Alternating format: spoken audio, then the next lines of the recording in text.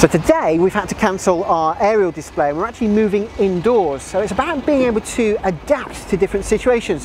One thing I want to do is explain why it's unsafe to fire outdoors. And for that, I think we'll go indoors.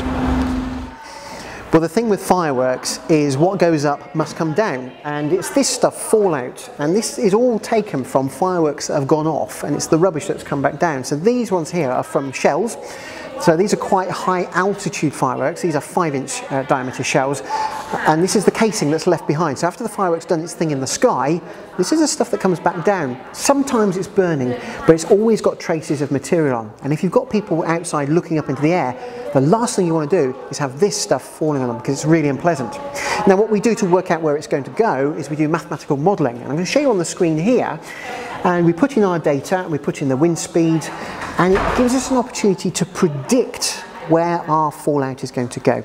And if we look at the map here, for the rugby ground where I was due to fire tonight, you can see quite clearly these red circles here are showing where the rubbish is going to go. The yellow circles on the screen show us where the shells would have broke, but the red one is where our rubbish is going to go. That's over houses. In fact, it's over several rows of houses. Completely unacceptable. We cannot take that risk. And that's the thing with fireworks. It's about having the confidence and knowing the material you're working with to be able to make that call. Because we don't just necessarily have to cancel the show. What we do first of all is we'll say, well, our high altitude effects, we'll take those out of the show, so our show gets lower in the sky. The lower you are, the less far the fallout's going to go. But tonight, unfortunately, the wind is so high, it's an absolute no fire.